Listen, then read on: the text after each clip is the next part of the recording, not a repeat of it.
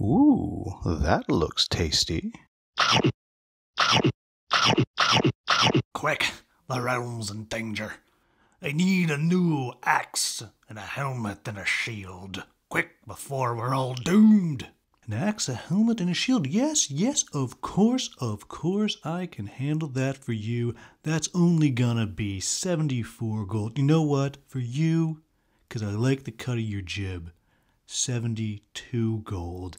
And as soon as you pay that up front, I can get those for you. Welcome, folks. Today the Hungry Gamer is back with another game review. And today we are talking about Merchants of Magick, a set of watch tale designed by Clarence Simpson and published by Rock Manor Games. And before I begin, please make sure you turn on your Klingon subtitles, because if I make any errors in the rules overview, that's where you'll find those corrections.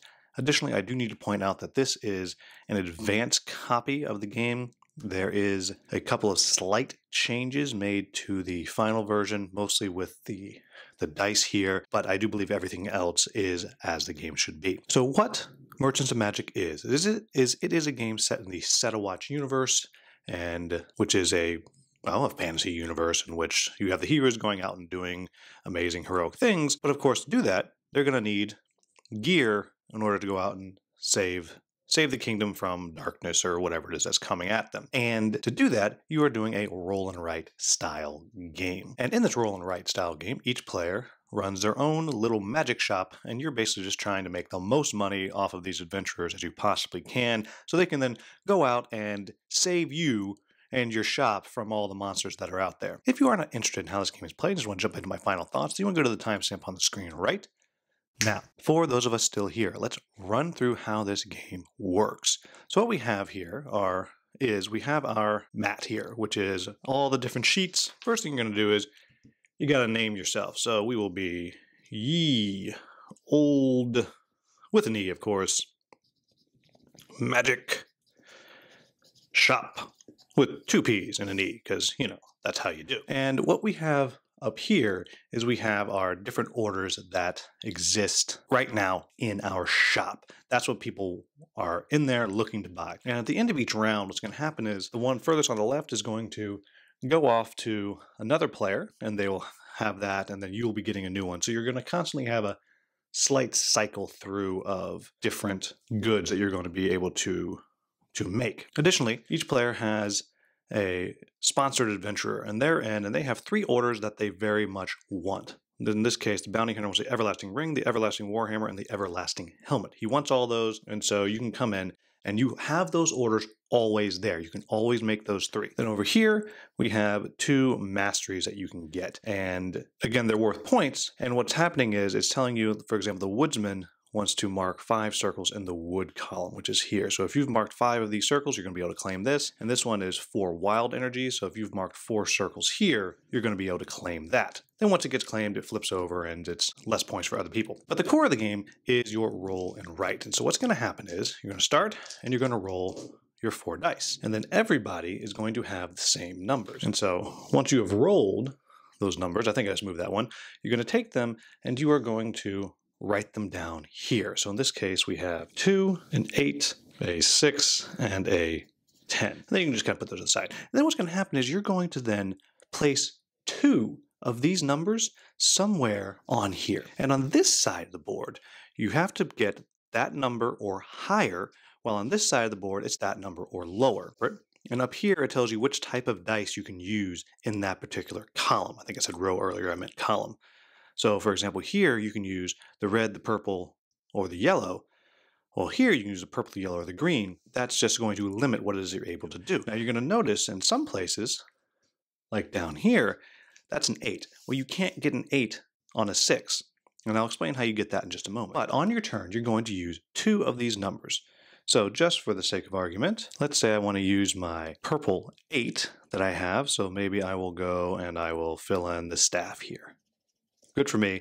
I now have made stabs in my shop. I can do that. I always have access to any kind of staff. And then I'll go and I'd put a little check mark over there. That's for some in-game scoring. In addition to that, I will get a single potion. Potions are used to either add 1 or subtract 1 from any number that you've rolled. So as I said, I've used that 8 there, but I also have this green 10. Well, maybe I really want to get this everlasting here, which is good for this guy right here. I'm getting towards my everlasting stuff.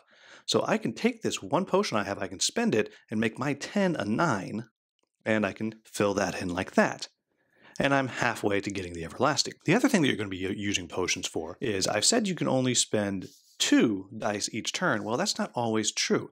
You can also check these off here, and that will allow you to spend another die. So if I had done that there, then I could also say spend this yellow 6. And maybe I will use that and do this right here.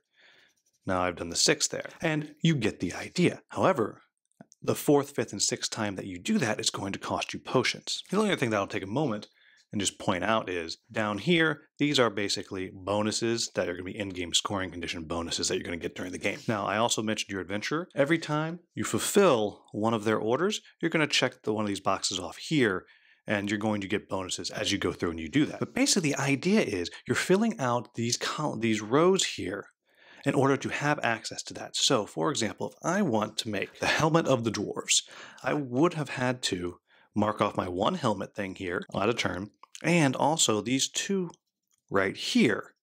And now, anything that comes up into my shop that is of the dwarves, I can now make. And then anything that is a helmet, I can now make. Or I can also now make anything that is a staff. And so you get the idea, and you're slowly, as you're going through, building up what it is that you have access to in your shop. Cards are cycling through, and you are making as many orders as you can. Then at the end of the game, you're simply going to add up all your points. You're going to add up all the things that you've checked off here, all the things that you've checked off here, whatever extra bonuses that you're getting right here based off of what you've made. Then you're going to get points for any masteries that you've accomplished. And then, of course, you're going to get points for if you've achieved all of the orders of your adventurer, and then whatever orders that you have done. You're going to get points for all of those things, and then total it up, high score wins. So what do I like about this game? Now, before I say anything, I will say that I am not necessarily a big roll and write guy. So take everything I'm saying with a little bit of a grain of salt, because I'm not a roll and write master by any stretch of the imagination. But I'll say I enjoy this game. I think it is just, for someone who is not a huge roll and write fan, is just the right level of thought that goes into it. And what I mean by that is, while yes, in a roll and write game there are so many options and you're trying to figure out what it is that you want to do, there's not unlimited options. And I think that comes from it's these 4 dice and you're only using 2. And so you're immediately being limited with the amount of choices that you have in many ways. And you can see all of the orders that are out there on any given moment. So you know what you can make. So you know what you're targeting. You see what's on the other side of the table and is coming around to you. And then every time something gets filled, it goes an upside down, but then it pretty quickly flips over. And so you know what you're targeting. So again, that also makes it a little bit easier, because while these cards do start cycling through, they don't cycle through at an insane pace. At least not in the multiplayer game. They cycle through quicker in the single player game. And so for that, I really enjoy that. And I like the simplicity of the game. It's very simple. You have dice. They are rolled. It tells you right here what types of dice you can use. It tells you right there, you need a 3 or above. Over here, it tells you 2 or below. Very, very simple. You fill out a row, and then that's it. It's not like you're going to spend it and lose it. It's there, it's done, you have it. Great. And so everything is pretty darn simple and pretty quick. And that leads to games that go quickly. Now, I played this with my wife, and I taught her the game. We played through the game in about 45 minutes. Now that sounds like, oh, that's fine. But what you don't understand is, now I would never accuse my wife of analysis paralysis, ever. But she definitely carefully considers her gaming options regularly. I'll put it that way. But still, even with teaching and playing, still only 45 minutes, which means it's quick. This is a game that's not going to overstay its welcome. And so when you bring all of that together, the simple fun and joy of picking where you want to go, what it is that your shop can make, and that is kind of fun. I do like that once I've done both of these here, ye old Magick shop here is known as a place that has everlasting stuff. Anybody, now literally anybody who wants an everlasting staff can come get it, or an everlasting helmet, they can come get it because I got it. And that is fascinating, because it leads to a little bit of you're looking around the table of figuring, okay, well, they're able to make this over there. So that means all this stuff that's about to get to them, they're probably going to take. So I should go another direction. And you kind of start to have these really different shops out there, which kind of makes sense. That's kind of what I imagine you would have in this fantasy world. You go different places for different things. And to me, that is fun. I do enjoy that. I also really do think the way these potions work as mitigation is really, really good because it's so simple. They're so easy to get. By the end of the game, you have a ton of these things. And then, of course, by the end of the game, then you're actually just kind of burning through these things. Like, oh my gosh, I rolled a 1 on my 10-sided die, and I actually needed a 9. Well, that's okay, because I got 1, 2, 3, 4, 5, 6, 7, 8 potions. Done. Now I have 9. And to me, that is just so silly and so much fun because you have that thing at the end of the game. You always come down to how horrible it is if you have a last roll that you can't do anything with. That's terrible. But these potions help mitigate that. Is it possible to still wind up with the turn that you can't do anything? Of course it is. But it doesn't happen as much because of the way those potions work. So all around, I think this is a very tight game that works really pretty darn well. So what are my quibbles with the game? The first one is, and I'm going to be a little nitpicky on this here. The first one is some of these adventurers, I question their shopping habits, right? Like some of them make sense. Like you have the orc, the barbarian that's getting an axe and a helmet and stuff like that. But then you have something like the witch here. Why is the witch buying plate armor? Does it look like she's wearing plate armor? It does not look like she's wearing plate armor. And I know I'm being nitpicky, but if I'm jumping into a fantasy world, I really want it to pop. I want to immerse myself into it, and I know that I am doing paperwork. This is a game about paperwork because it's a roll and write game, but I want to feel like I'm running this shop. And I guess I could convince myself that I'm such a good used car salesman, a used armor salesman, that I can sell a witch plate armor that she's not actually going to use.